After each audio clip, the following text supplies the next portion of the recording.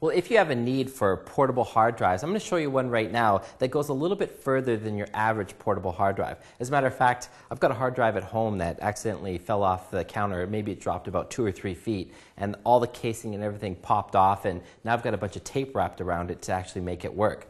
Well, this had me looking out for actually stronger portable hard drives and the type of thing that somebody might use in extreme situation, whether that be hiking or surveying and things like that. I came across Fortress. This is a Fortress drive. This one's 40 gigabytes. They have sizes right up to 130 gigabytes right now. Basically, this has protection against extreme conditions. So it can get extremely cold, it can get extremely hot, and it keeps the device working without a problem. But the other thing that it has is it's actually shock resistant. You can drop this sucker from up to 7 feet and nothing happens. And if you think about 7 feet, I mean, that's way up here. You can drop this, it can land on the ground, you can plug it in, and you can still keep working. So if you're hiking or something and it falls out of your backpack, well, let's just see if that actually works. I'm going to take that drive. I dropped it from about 7 feet. I'm 6 feet tall. I'm going to plug in the power and plug in the FireWire cable. That's how we have it hooked up here.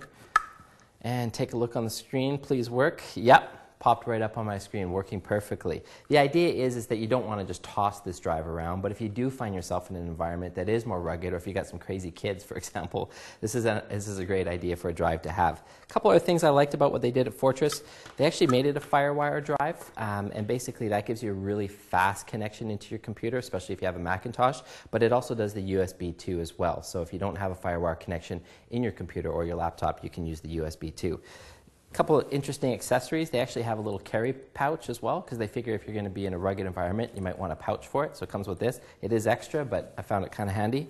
And overall, they provide you with all the cables as well, including power both from the laptop or from an AC connector. So it's the Fortress drive, number of different sizes to use. And if you're going to be in a rugged environment, you might want to spend the extra money to get something like this.